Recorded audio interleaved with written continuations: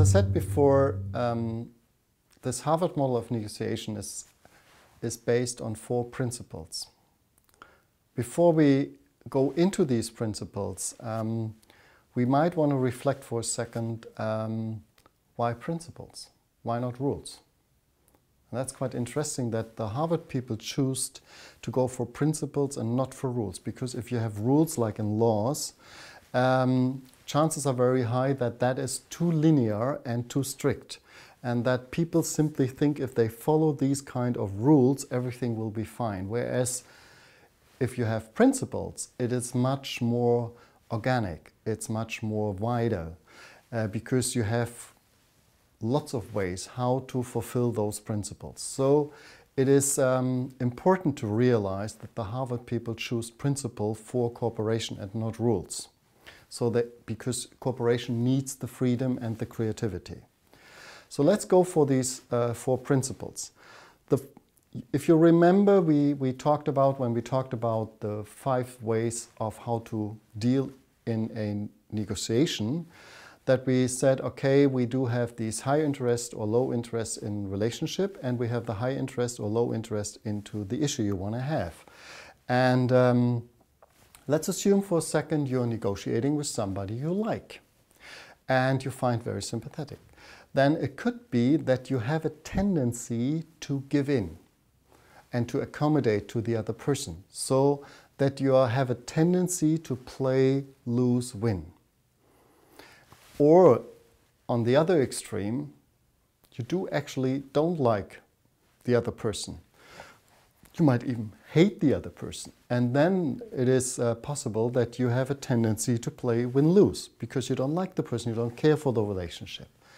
So the Harvard people said, okay, in order to avoid these risks, that the quality of relationship interferes with your interest in the issue, you should separate them at all. So the first principle is, and that's easy said and hard to achieve, separate the person from the issue. In real life, that would mean you can negotiate very hard, but you should never be hard on the person, unfriendly and so on and so forth, because it is in your own interest to understand the interests of the other people, and therefore the other partner is not your enemy, it's actually your partner. Otherwise you don't get what you want. Because otherwise, if you could simply order what you want, you wouldn't negotiate. So the other party is your partner. So the first principle is separate the person from the issue. Easy said, hard actually to live. The second principle we already heard when we illustrated with the pumpkin example. If you remember, 3 people had a position. They all wanted the pumpkin. Since there was only one pumpkin, it was not possible to give everybody the pumpkin. There was too limited resources. The solution that was not found based on the position and focused on the position, but oriented on the interests of the people. You remember, one wanted the shell for a Halloween mask, the other one wanted the soup, so he needed the meat, and the third person simply the seeds. So the interest, on the level of interest, it was possible to find a solution that everybody made happy, so a win-win solution. So the second principles of the Harvard people for cooperation is you should not negotiate position-focused, but interest-oriented. And later, when we come to the U model, I will show you what kind of questions you have to ask in order to examine the interest of people who are negotiating. The third principle now is that, and that is, if you're actually looking for a trick for win-win, you might find it here. The Harvard people found out that sometimes cooperation is not possible because people who are negotiating are going too fast, too quick into solutions. You hear a problem and you immediately suggest a solution. And if all parties are doing this, chances are very high that you then only negotiate these kind of positions and you end up with a compromise in the best of all worlds. In order to get to the win-win, they suggest now a different approach. They said, Based on the interest, you should first develop criteria that must be fulfilled by a solution that you could say yes to.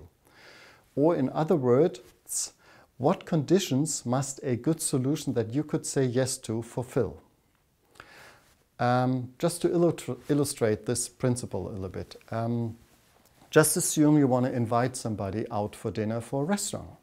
And you want to make sure actually that the person you invite to actually likes the restaurant.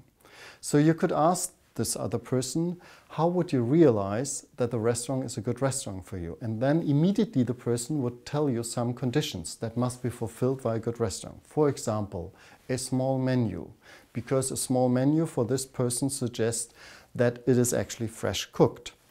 Or it might say a certain quality of light.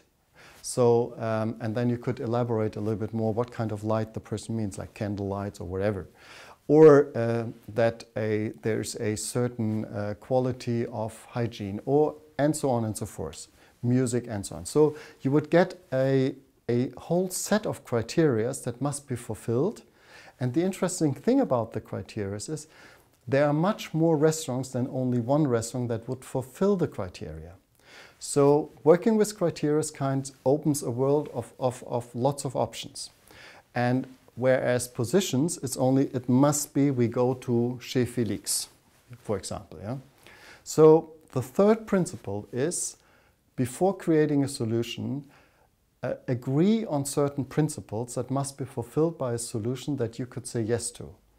And so at that stage of the negotiation, we would have a set of criteria for party A, and we would have a set of criteria for party B. And you will find a win-win solution in that moment where you find one option that fulfills all criteria of party A and all criteria of party B. Win-win. So this is how we get win-win solution. And the fourth principle is, and this is based on the research that people like to choose.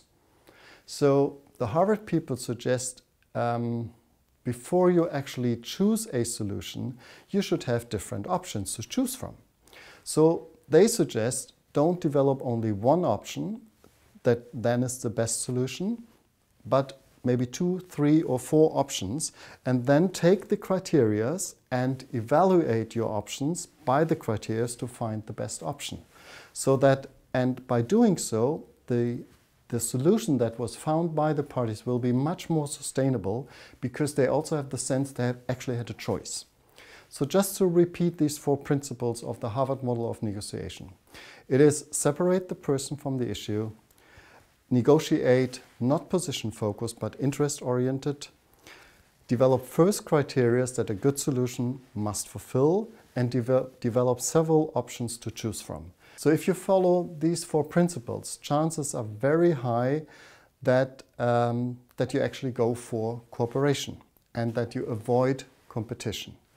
And in the next chapter, I will then guide you through a pathway through conflicts, how actually to do this and how to apply these kind of principles.